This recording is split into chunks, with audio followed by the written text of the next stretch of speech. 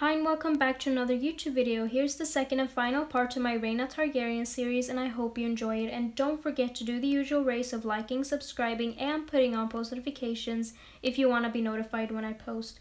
And I also usually post updates on my Tumblr and Instagram, which will be linked in the description below. And stay tuned for the important question at the end of this video, and I won't keep you any longer, and let's get into this. The regents were irked.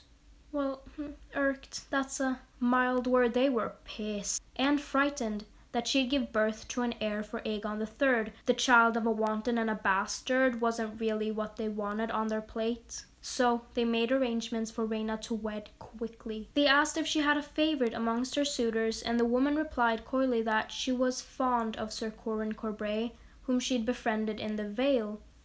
And here it comes with, like, Rhaena was, you know, the more docile of the two, but she had a bit of a cunning streak to her. You know, she was Prince Daemon's daughter. She told them, "Oh, I'll marry whomever my lords desire, but I am fond of Sir Corin Corbray." So that was a bit, you know, a manipulative tactic. So Sir Corin and Rhaena wed, and she grew pregnant quickly. Sir Corin was not the ideal match for a Targaryen princess. He was a second son. He'd been married before and had 2 daughters, but I guess it didn't really matter. However, she miscarried in the second half of 133 AC. Jaehaerys Targaryen, Rhaena's paternal cousin, the last of their paternal cousins, died that same year, and a new queen was to be found for her brother. And thus the Maiden's Day cattle show began being set in motion, and here to the right we have more beautiful art by Rio at the right, and it depicts a Baratheon and a Lyseni who came to, you know, the ball. It was Rhaena and Baela who introduced their kinswoman Rhaenyra Velaryon to the king, last of all women. They made quite a dramatic entrance. Rhaenyra was only a girl of 6, but all agreed that she was a surpassingly beautiful child. She was the orphan daughter of Lady Hazelheart and Daemon Velaryon.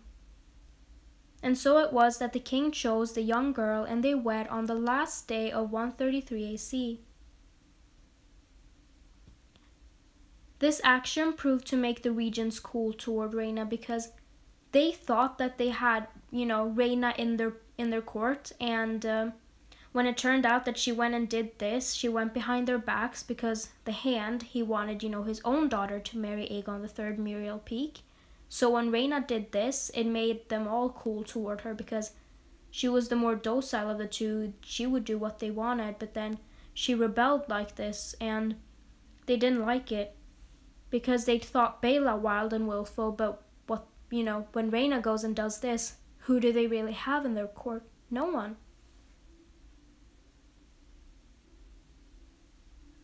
A year later, she was made aware that Prince Viserys, her half-brother by Daemon and Rhaenyra, was alive. And Rhaena decided to be part of the court's welcoming party for the lost prince. However, with joy came tragedy. Rhaena would ride mourning her dragon for the first time in 135 AC, but she was also subject to the loss of her husband when he was killed in the Vale. And I actually think that she loved him, or was dearly fond of him, because of what comes next. Her sister, Baela, had to travel to Dragonstone to comfort her sister, but also make sure that Rhaena didn't take mourning to avenge that fallen husband of hers. So that insinuates that Rhaena was in quite a lot of pain after she found out about the death of Sir Corin. But, you know, I don't think that Rhaena would just go and bring fire and blood to the people who were responsible for the killing of her husband, because it wasn't really her way. I don't think she would have done that with her dragon. This isn't season 8 of Game of Thrones where they just make you go mad and burn an entire city down. But let's not go into that. And in 136 AC, King Aegon turned 16, so he was allowed to rule without his regents, and plans for a royal progress were made. Rhaena wished to join this progress atop her dragon mourning, but the hand of the king delicately forbade it. And after the loss of her first husband, she would come to have another. Rhaena wed Garmund Hightower, and that marriage brought forth 6 daughters, and though we don't know their name or in what manner they lived. Can I just add in here that I find it a bit strange that she wed a Hightower, considering her father's known hatred for them, and that the Hightowers were responsible to the core for the death of most of her family and the war.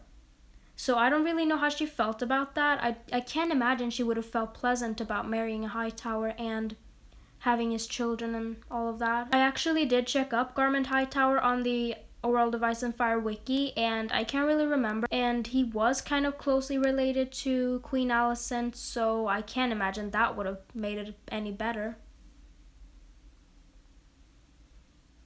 Much like her sister, the rest of Rhaena's life remains unclear. We don't know what happened to Morning because from what we see at the end of Fire and Blood, Morning seems like a healthy dragon, and I will be pissed. I will be pissed if they decide to kill Morning in some horrible way. I will riot. Well, here we have some quotes about or regarding Rhaena Targaryen for your viewing pleasure, because we like having quotes here because it kind of gives you an idea of who they were as a person, so let's begin. In truth, there were only 2 claimants the realm was like to accept. The king's half-sisters, Baela and Rhaena Targaryen, Prince Daemon's twin daughters by his first wife, Lady Laena Velaryon. The girls were now 16 years of age, tall and slim and silver-haired, very much the darlings of the city. Baela is too wild, countered Sir Torrhen manderly. How can she rule the realm when she cannot rule herself? Sir Willisfell agreed. It must be Rhaena. She has a dragon, her sister does not. When Lord Corbray answered, Baela flew a dragon. Rhaena only has the hatchling.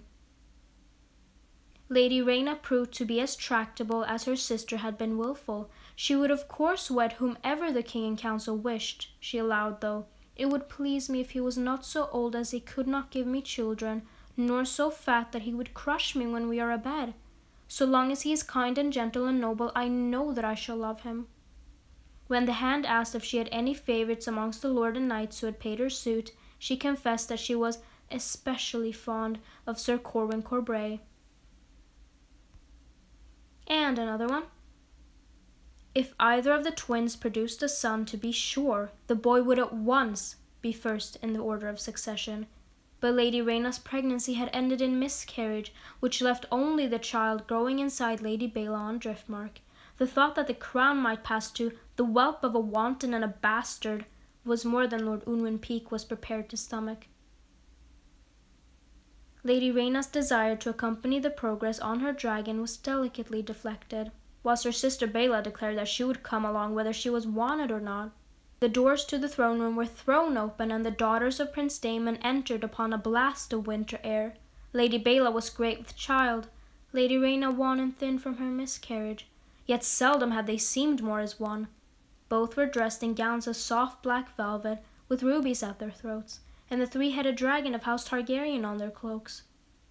Brother, Lady Rhaena said to Aegon, if it please you, we have brought your new queen. Lady Rhaena, at the age of 19, was flying her dragon Morning for the first time. That first day she circled once around the city before returning to the dragon pit, but every day thereafter she grew bolder and flew further. And that's it for today, guys. Hope you enjoyed the video, and don't forget to leave a like if you did, as well as subscribe and put on post notifications so you never miss a video. And let me just ramble here quickly. Firstly, I want to apologize for this video being 3 months late when I said that I was going to be more active. And the truth is that I'm just struggling a bit mentally right now, and it's hard to find the motivation to do certain things. And we've started senior year, which keeps me kind of busy. But I am dedicated to keep this channel going, so don't leave me quite yet. And the next video will actually be a little different, most likely. I have an interesting concept which I'd like to put into play. However, my mic is still a bit messed up, and I haven't gotten a new phone yet because I'm waiting for the newer iPhones to drop. So I don't know if you'd rather I post these videos with that weird static clicking noise in the background, which I can never trace the origins of, or just wait 2 or 3 months until I get my new phone. And I don't really know, it's kind of a taste thing, if you guys can persevere, because personally I listen to this clicking noise and it feels like I'm going mad. and it's just very annoying, I really think, to have that in a video. But it's really up to you guys, so please comment your thoughts down below, and I'll see you next time. I just want to quickly also say thank you for the continuous support you guys are showing me. When I go in here, sometimes I do see your comments, and it's just really heartwarming and motivating actually to have that there. So I'm just really grateful for all your support, and I think we're at like 270 subscribers right now, which might not seem like a lot, but it's 270 people who are willing to listen to my crazed ramblings about Targaryens. So, you know, I mean, that in itself is pretty great, and you guys are always so kind, so thank you, and I hope you stay safe, especially if you're in the United States. Wear a mask, keep your distance, and I'll see you guys in my next video. Have a nice day. Bye.